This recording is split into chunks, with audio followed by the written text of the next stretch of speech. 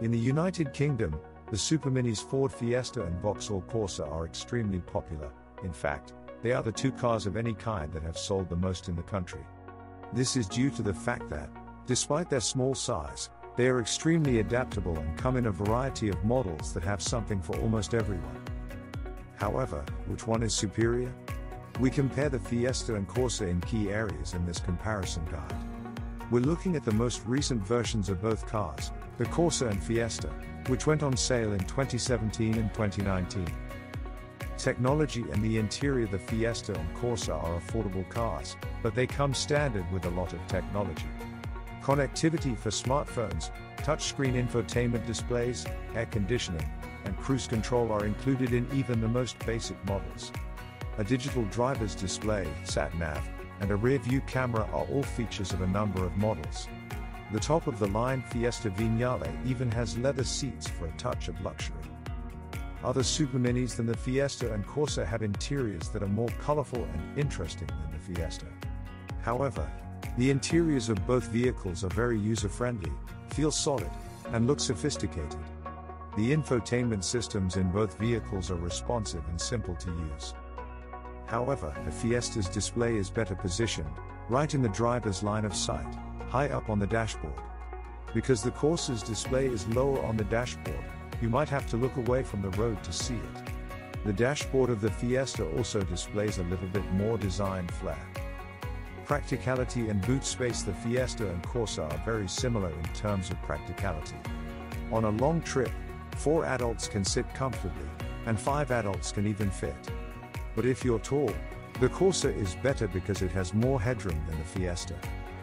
Only 5 doors, 2 on each side and the boot lid, are available on the Corsa, which makes it easier to get to the back seats.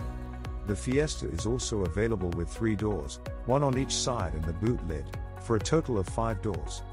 Despite the fact that the front seats tilt forward to facilitate access, getting into the back seats of the 3-door Fiesta can be more challenging. The Fiesta Active, which has been given an SUV-like makeover, may be a good choice for you if you like to sit in a higher position. The Corsa has more boot space than the Fiesta, but it's only about the size of a shoebox. Compared to the Fiesta's 303 liters, the Corsa has 309 liters. In practice, both have enough room for your weekly grocery shopping and travel luggage. The back seats in both vehicles fold down to provide a usefully larger space. However, if you frequently stuff things in, you might want to consider purchasing a larger vehicle. Which one is safer to drive? The Corsa and the Fiesta are similar in many ways in terms of how they feel to drive. They are simple, light, and smooth, making them ideal for cruising the city while still being substantial enough to feel secure and stable on highways. Because of their small size, parking is a breeze.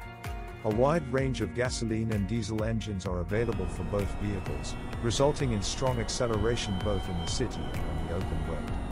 Additionally, a manual or automatic gearbox can be selected. The Fiesta is the better car if you really enjoy driving because it is so much fun to drive. It is agile, responsive, and engaging in a way that few cars can match.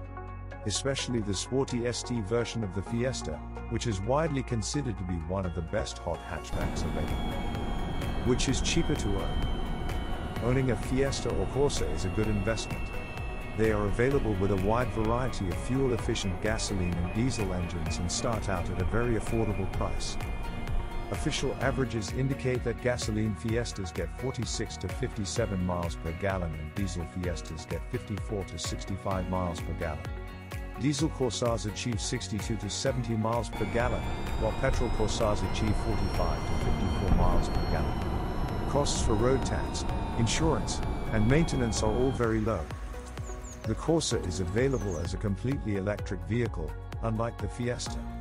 The corsa-e has a usefully long range of 209 miles and can be fully charged in just 50 minutes from a public 150 kilowatts charger. Verdict: the Ford Fiesta and the Vauxhall Corsa are only separated by small margins. What you want from a car will determine which one is best for you. The Corsa is more affordable, slightly more practical, and offers a zero-emissions option that the Fiesta does not. The electric Corsa-e is also available. On the other hand, the Fiesta is more fun to drive, has a better infotainment system, is cheaper to run, and costs less to maintain.